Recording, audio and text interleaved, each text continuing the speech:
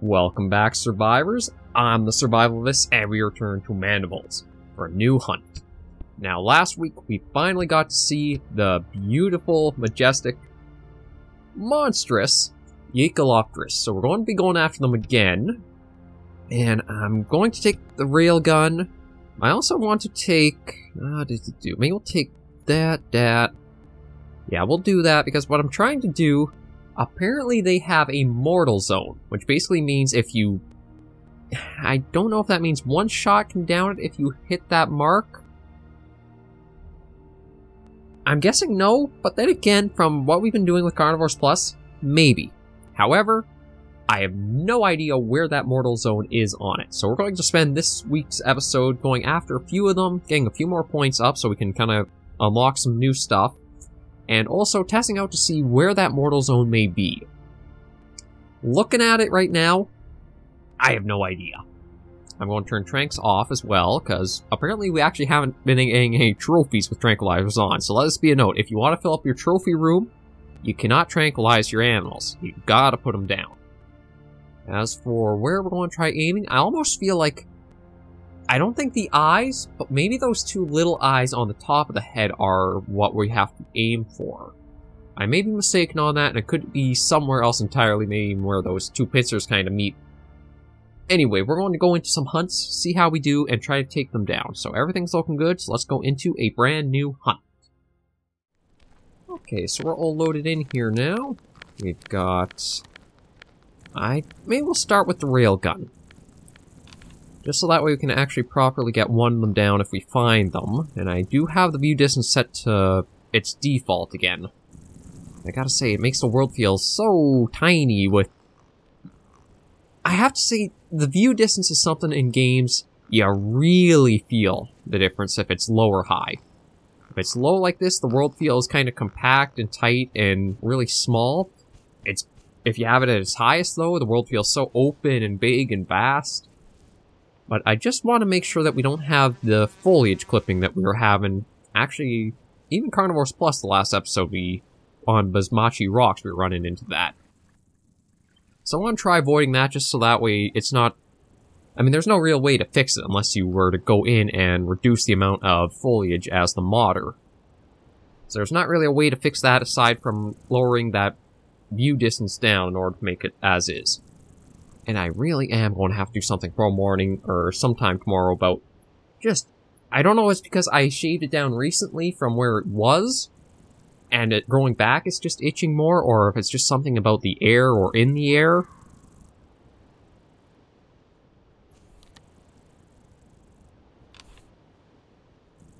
But we do want to be careful, because we actually encountered the two Yakalopterus on our... I can't remember if it was our first or our second... There was one time where we encountered them, though, last video, where there was one just through the gates there, and one actually up top there. Oh, Lord. Oh. Yeah, even with the full clip, that did not take it down, so we're going to restart, wherever we are. Yeah, restart. Okay, so we're back, and yeah. That's a very unwelcome... That was basically our you don't get to go through the gates of dawn, I guess. You shall not... It's basically Lord of the Rings with Gandalf. No, Gandalf. Actually, I'm not even sure what the correct pronunciation is, but... You shall not pass! And the Balrog basically said no. Screezy, bam, bam, bam. I mean, we were basically used as... Oh, crap.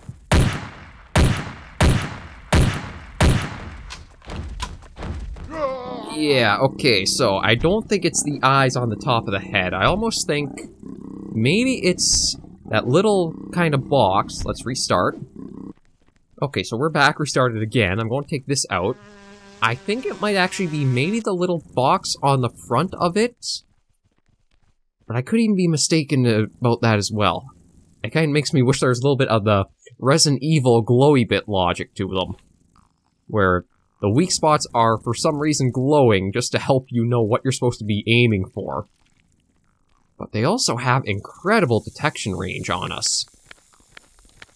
Okay, that's... We can sort of hear them moving from a ways off, though, too. So that's beneficial. But I really don't know where we got aim on them. I know the Gojirosaurus, I think the basic... I don't know if it really had a mortal zone, but it had a high resistance unless I think you're shooting right in its mouth.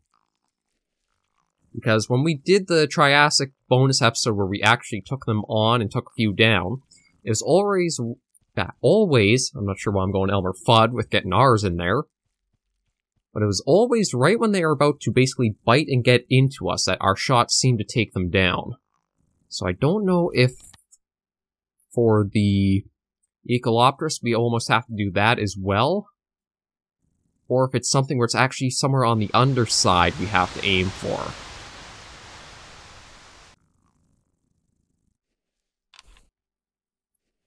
It's going to be difficult trying to determine where that zone might be. I feel like it almost has to be somewhere where it's charging you, you have access to it. Because otherwise, I don't know if you'd really be able to get a shot off to it. It's either the underbelly, which already I think would make for a very difficult shot. Oh.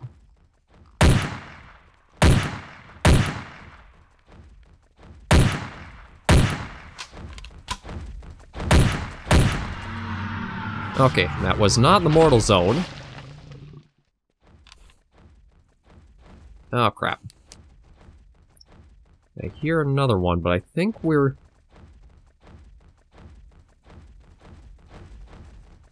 Sounds like it might actually be in the gate itself again.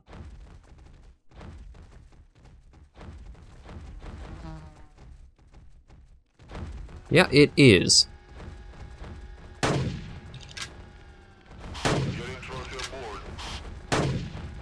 Oh, crap. Ah. Okay, we'll restart again.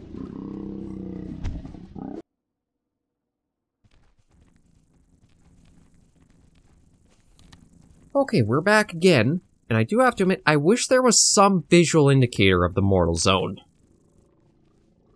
Like, considering how it is, I really don't know what I'm supposed to be looking for or aiming for, and it's... Or is it supposed to be like that little dot on the tail?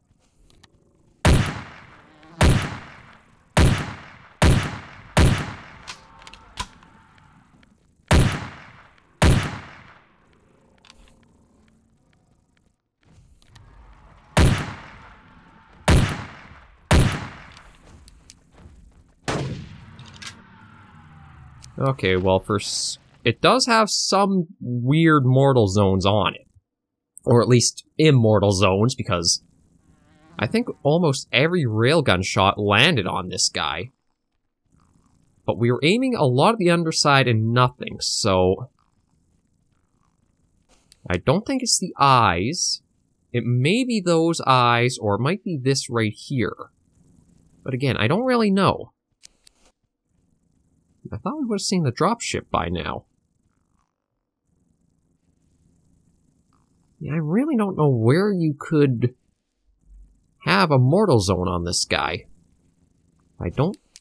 I may try for the eyes, but I feel like that's not going to be it.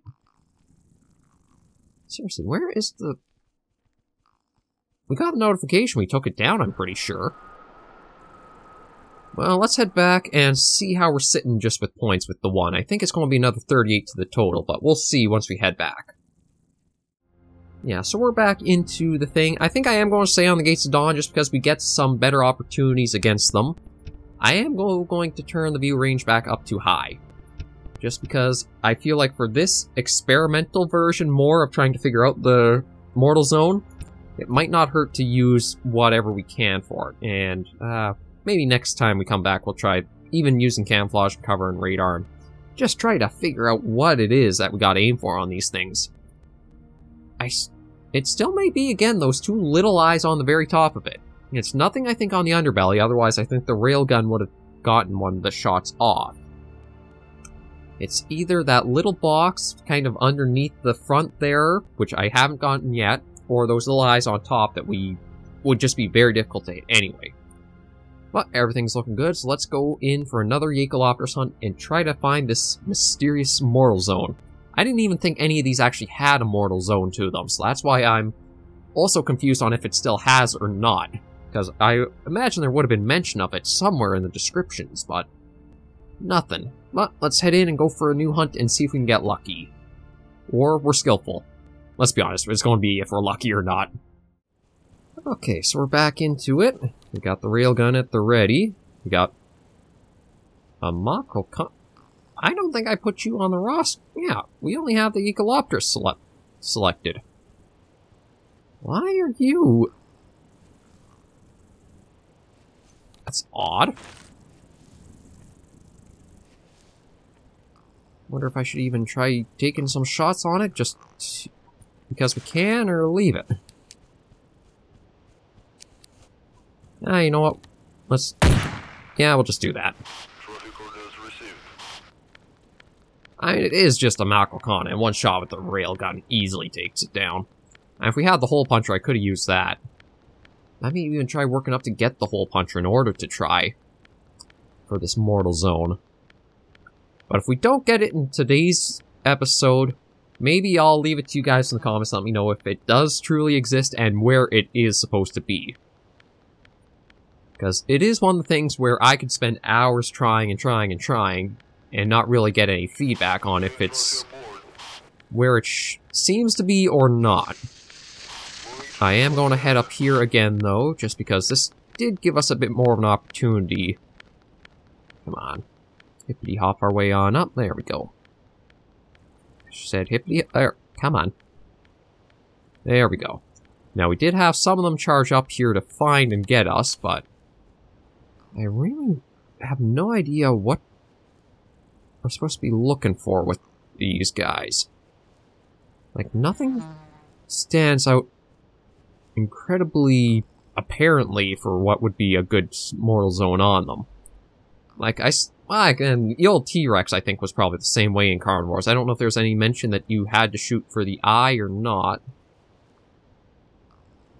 On these guys, again, it's kind of hard to figure out. I feel like maybe there is a connection to the T-Rex where it has to be one of the eyes.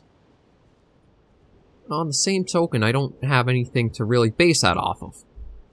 Okay, nothing around here. I don't even know if I want to call them in. Welcome back to the SurvivalVis' Dumb Ideas.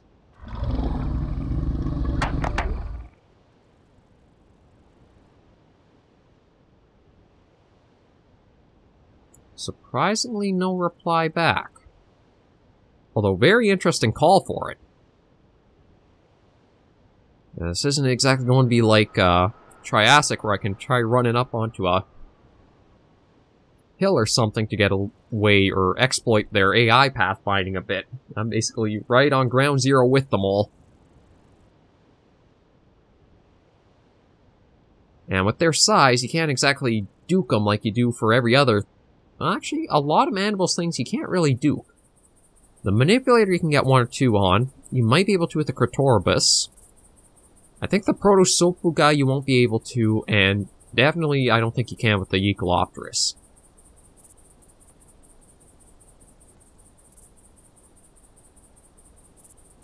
We're just going to try running from hilltop to hilltop at the moment.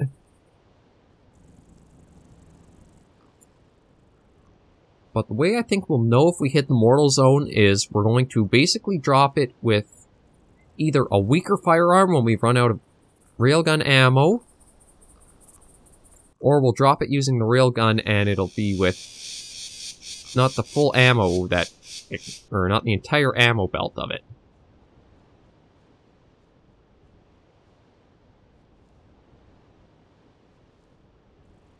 Okay, I don't hear any. So we're going to, again, sprint to the next hill.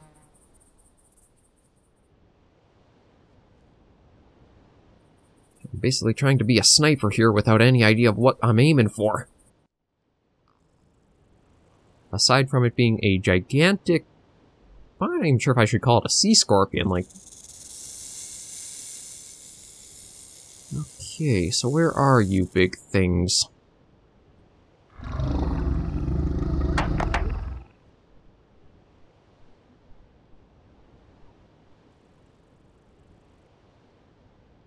Okay, I don't see anything on the horizon, although I thought I heard some kind of reply.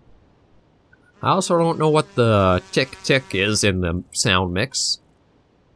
Almost sounds like it's tapping against something metal.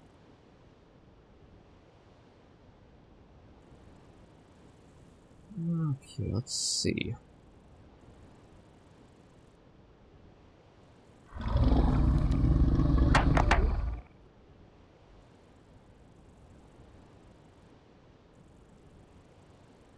Yeah, I didn't hear anything again. Okay. And the good news is we don't actually have anything aside from Makokana this hunt, so it's not too big of a deal if we do get taken out by them. I just wish we could try to get a little bit of progress on determining what we gotta aim for. And I'm really surprised we're not seeing any.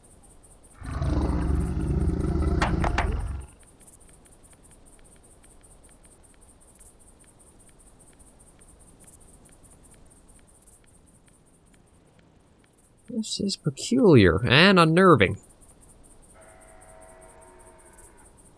Just with how much it takes to get them down unless you hit that mortal spot or mortal zone, even if we know what it is, that still doesn't mean we'll get hits off on it easily.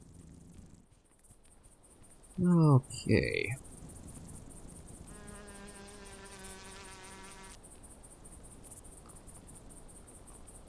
Still no signs of any.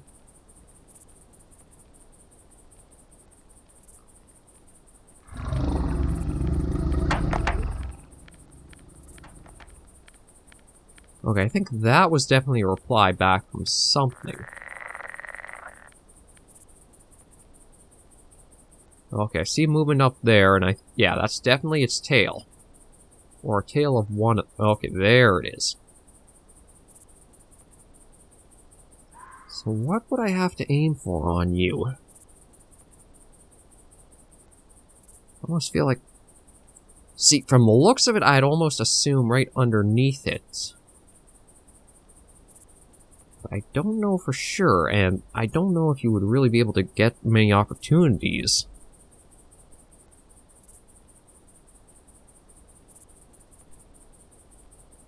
Like, it's getting close to presenting itself, sort of like we had the initial one, but I never really did get to shoot right underneath the head. And I don't want to call it in, because that's going to completely...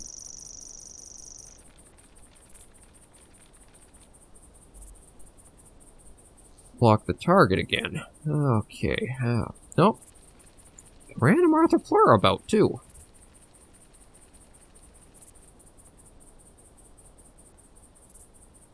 Now there's the Titan over there.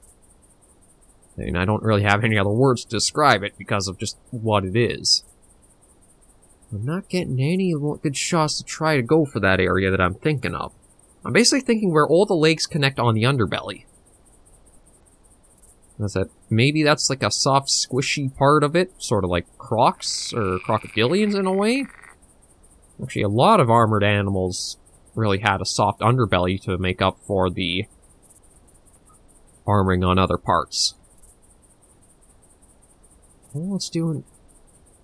Now, I almost need to try to lure it to a different point and then be at a different spot from where the lure was. At least if I knew it was going a certain direction, I could trail up behind it, but this one is just going back and forth in such an awkward spot.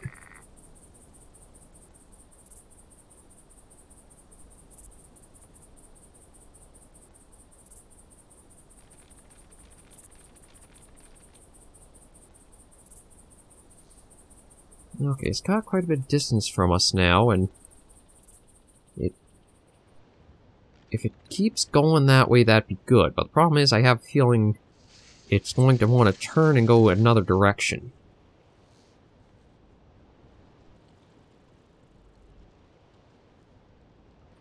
Okay, let's be smart. We're going to head up this way.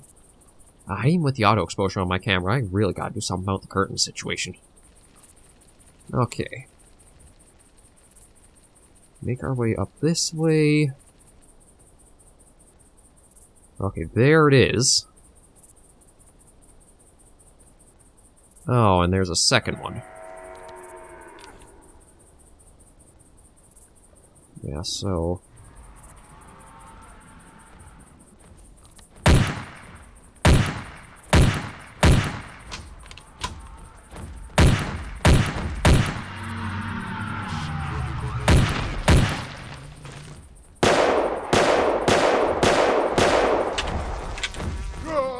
Yeah, I don't know where that mortal zone is on it. We're going to exit. The only guess I can say is maybe the two eyes on the head. I can't see it being something underneath, because then if it's charging at you already, you have maybe next to no ability to actually get under there, so... And I don't think it's something like the little flippers on the very back, so I have no idea where the mortal zone is. Nothing about it really screams aim here or shoot at this, etc. like you should probably try to hint at. So I'm at a loss, I gotta admit. I have no idea on this guy. It's a very cool design, and I do like it, but if it's going to include a mortal zone, I wish there was something to kind of determine what that was a little more. The only thing I can really guess is those two tiny eyes on the very top of its head. If it's somewhere else, I really would be at a loss at guessing where it is. But we've at least gotten ourselves, well, a few more points. Not a lot, so we'll probably be working at getting the Nautilus and the railgun next. I do gotta admit, I wonder if there are mortal zones on the other animals, why they're as tanky as they are then. If they are, again, I wish there was a way that's conveyed to you, that way you know, instead of just kind of luck and stumbling across it. But we will leave things off here, and like I say, if you guys know the mortal zone, let me know in the comments and let everybody else know. Otherwise, these things are so hard to hunt more than one in a single outing. But thank you guys so much for joining me on this episode of Mandibles. If you do like the series, be sure to leave a like or comment down below, and if you want to support the channel and its growth, maybe think about subscribing if you haven't. Always welcoming new members to the community, and we're hoping to grow slowly over here on YouTube. So, until I see you all in the next episode, those survivors and hunters alike, please remember to take care and stay alive.